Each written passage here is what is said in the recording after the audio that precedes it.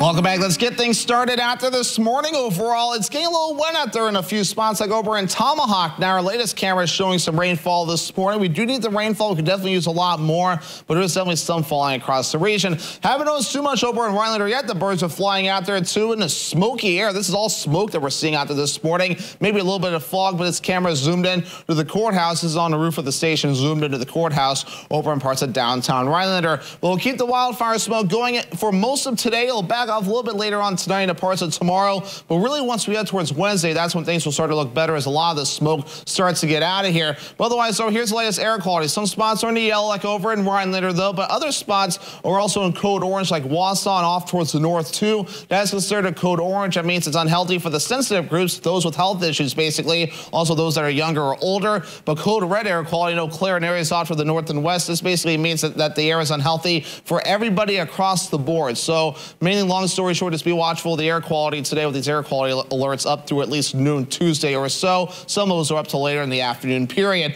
But otherwise, though, we are watching some rain currently tracking through, going from the northwest, going to the south and east. Some lightning over in parts of Price County. Otherwise, showers in parts of Taylor County, Lincoln County, and also to parts of Oneida County, too. This is all tracking for the northwest, going to the south and east, and we'll keep this going for most of the morning period. Once we get this through, we'll be watching for more scattered showers and thunderstorms during the afternoon period, courtesy of a cold front that's currently tracking for the north going to the south. So here's the big picture here. That's the cold front right here, and it'll be moving through. It'll be our trigger mechanism for more scattered showers and thunderstorms this afternoon, especially as the sun comes out and we get the daytime heating going. So there's the clouds out there today, scattered showers and storms during the afternoon period. Most of them will back off later on tonight, but a slight chance for a shower or storm cannot be ruled out overnight tonight, also in the parts of tomorrow and tomorrow night also, but most of us staying dry otherwise. So keep your plants going. Just keep an eye to the sky whenever you go about and do those plans. But by Wednesday morning, watching for some clouds moving through and any storm chances staying well off towards the north there. But otherwise, though, dew points, here we go, 50s right now. So it's starting to increase, even some lower 60s off for the north and west. But the dew points will keep rising moving forward.